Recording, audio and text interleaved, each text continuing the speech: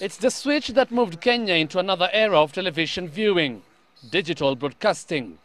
Kenya is only the second African country to start the migration to digital television era, which promises better picture and sound quality than viewed with the current analog system.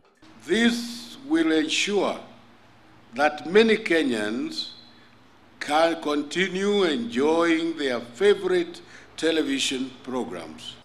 Kenyans now have been given a grace period of 2.5 years before the current system goes out of use, when the analog system will be switched off in June 2012. Since the announcement that Kenya will be making a digital switch and the subsequent launch of the digital signal today, the question on most people's mind has been what will happen to their TV sets at home. So all TVs are able to receive that signal, provided you have the set-top box.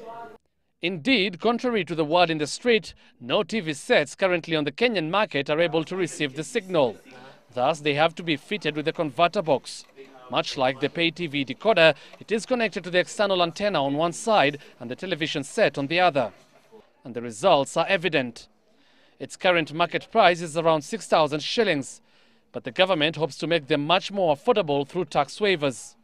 I am directing both the ministers for Finance and Information and Communications to find means of providing tax relief for importation of this new technology. With this device, one no longer has to keep adjusting the TV antenna, as all channels will be contained in one transmission frequency. The current system works on assigned frequencies that have clogged the airwaves, since each TV channel has its own transmission frequency. With one transmitter, you are able to give up to 16 channels. It's undoubtedly a welcome technology that not only offers affordability, but the number of opportunities for those willing to venture into television has just jumped manyfold.